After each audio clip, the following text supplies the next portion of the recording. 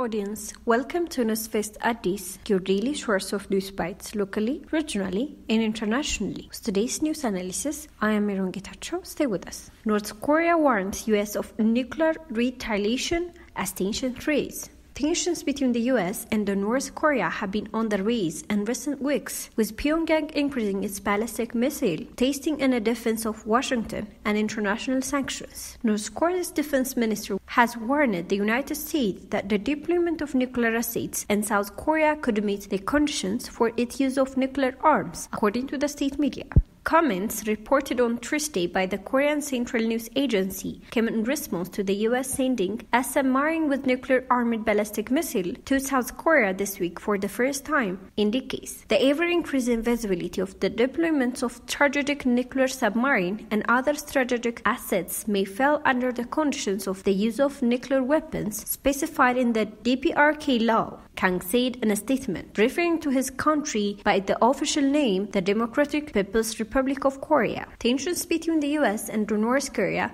Last week, the U.S., South Korea, and Japan released a joint statement condemning the launch of a North Korean intercontinental ballistic missile days earlier. The United States reiterated that its commitment to defend the ROK, Republic of Korea, or South Korean, and Japan are European and backed by the full range of capabilities, including nuclear, the statement said.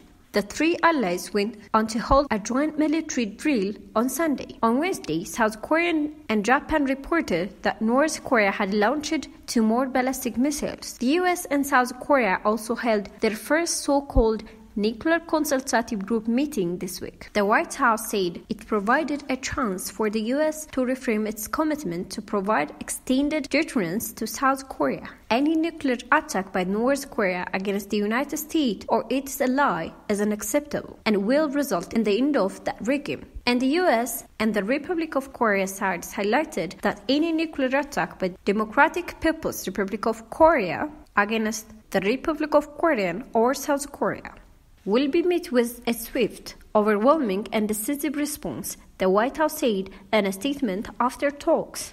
On Thursday, North Korea slammed the nuclear meeting. The phase of a military clash on the Korean peninsula has surfaced as a dangerous reality, the KCNA report said. U.S. soldiers crosses border into North Korea, and the escalation, 20-year-old U.S. soldier intentionally crossed into North Korea this week. U.S. officials believe he is now in the North Korean custody.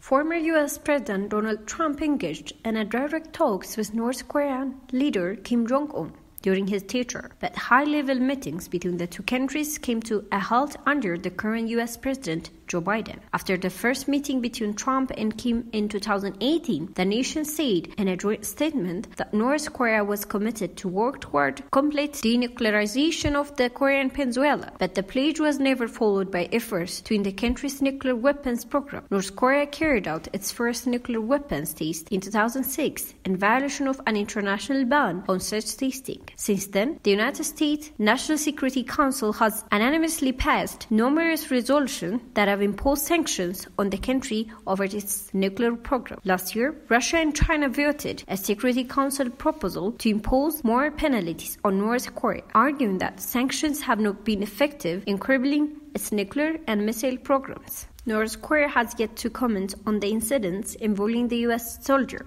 This was our news for today. Thank you very much for staying with us. Don't forget to like, subscribe, and share this video.